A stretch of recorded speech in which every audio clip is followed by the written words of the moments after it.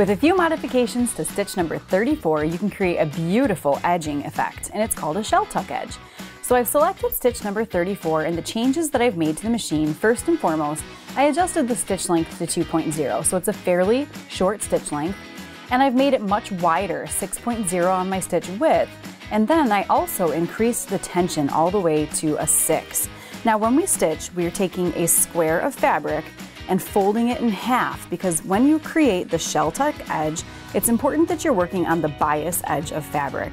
Now I'm going to line up my fabric under the presser foot so that the edge of my fabric is just to the right of the center marking in the foot. And now we'll stitch.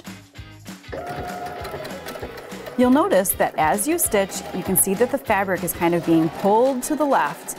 Every time the needle moves to the left, don't be alarmed by that, that's the look that we're going for. And the right needle is swinging just off the edge of the fabric. You want that needle to be landing off of the fabric, and then because the tension is pulled so tight, it's going to pull hard on the edge of the fabric and create the beautiful effect that you're about to see.